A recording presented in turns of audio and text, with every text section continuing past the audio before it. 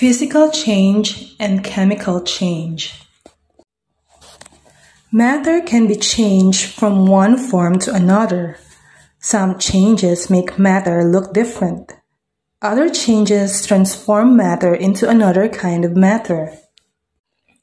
Crumpled paper, burning wood, melting ice cubes, lighted candle. Can you describe the change that can make matter look different? Which is an example of physical change? Which is an example of chemical change?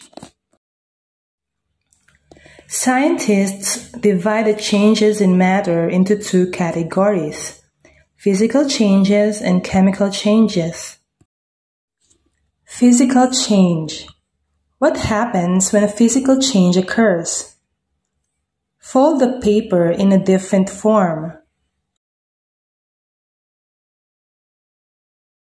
Mold the clay into different shapes. Cut the cloth into small pieces.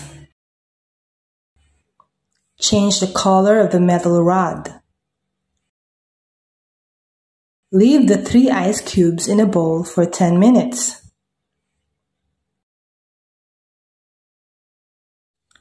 What have you found out? When you folded the paper, what property was changed? Did it change into a new substance? When you molded the clay, what property was changed? Did it change into a new substance? When you cut the piece of cloth, what property was changed? Did it change into a new substance? When you painted the metal rod, what property was changed? Did it change into a new substance?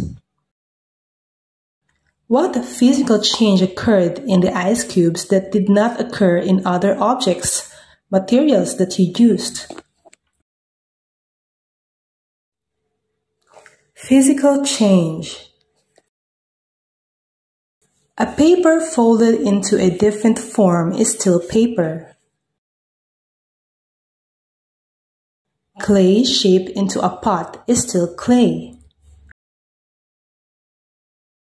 A piece of cloth cut into small pieces is still the same cloth. The metal painted in different colors is still a metal. The ice cubes left in the bowl for several minutes that had melted into water is still water. A physical change is a change in the physical properties of matter. It can be a change in size, shape, form, or color. A change in phase, like from one phase to another, is called phase change. Phase change is also physical change. An example of this are the ice cubes that turn to water, solid to liquid. Chemical change. What happens when a chemical change occurs? Observe the piece of paper. Describe it. Now your teacher will burn half of the piece of paper. Observe what happens to the piece of paper after burning it. Compare the burnt paper with the other half that is not burned. What have you found out? What happened to the piece of paper after burning it? Did the burnt paper retain its original characteristics, or did it change to a new substance? What was formed? When a piece of paper is burned, it loses its characteristics because a new substance is formed. Burning causes the pieces of paper to change into ashes. The properties or composition of ashes are different from those of the paper. The properties or composition of matter can change. When a substance breaks down and loses its properties and a new substance is formed, we say that a chemical change has taken place. Heat may be or may not be applied in order for chemical change to happen. Look at the burning wood in the picture. After the wood has been burned, does it still have the same properties as the unburned wood? Other examples of chemical changes are the rusting of iron, roasting of marshmallow, explosion of fireworks, and rotting of food. Fill a glass with 1/2 water and 1/2 orange juice. Add 1/2 teaspoon of baking soda and 1/2 teaspoon of sugar. Observe what happens.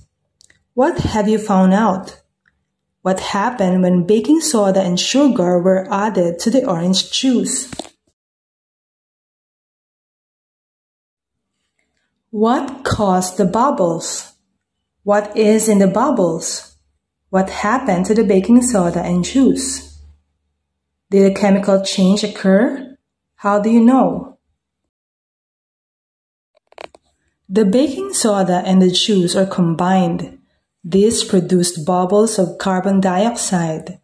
Gas like carbon dioxide may be produced in chemical change. Chewing the bread and breaking it into smaller pieces is physical change.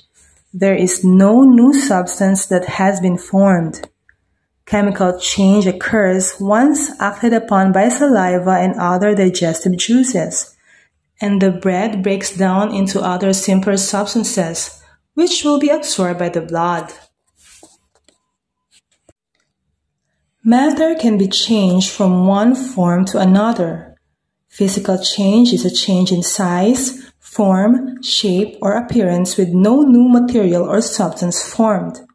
Chemical change is any change in the properties of matter and results in the formation of a new substance.